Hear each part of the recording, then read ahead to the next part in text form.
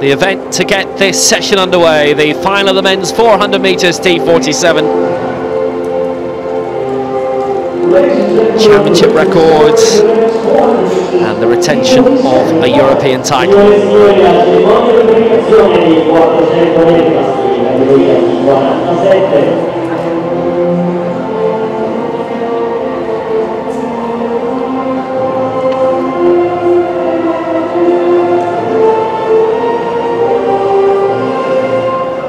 Same presentation party. For the first time we've had this result.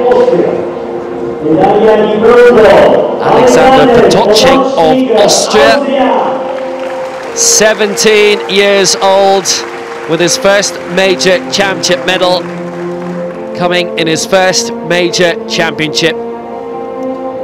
He was Paralympic Student Athlete of the Year in Austria in 2015, and I bet he gets it again this year.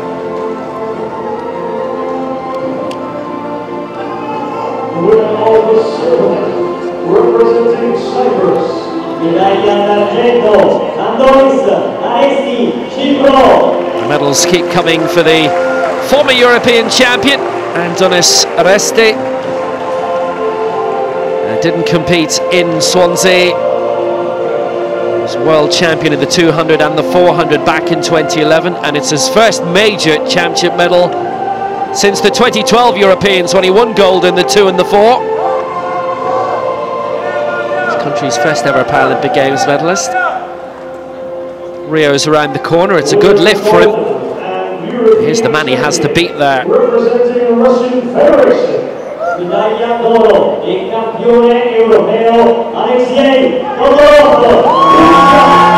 Well, from a European point of view at the very least. Aleksei KOTLOV retains the crown that he won in Swansea in 2014, and he did it quite successfully too.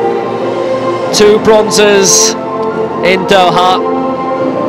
It's the 3rd European Championships in a row, the 3rd game since they were revived in 2012, in which he's won a gold medal, having been the 800 metres champion in the Netherlands in Stad Canal. Gold in the 4 in Swansea, gold in the 4 in Grosseto. Life's good for Aleksei KOTLOV. Gold again for Russia.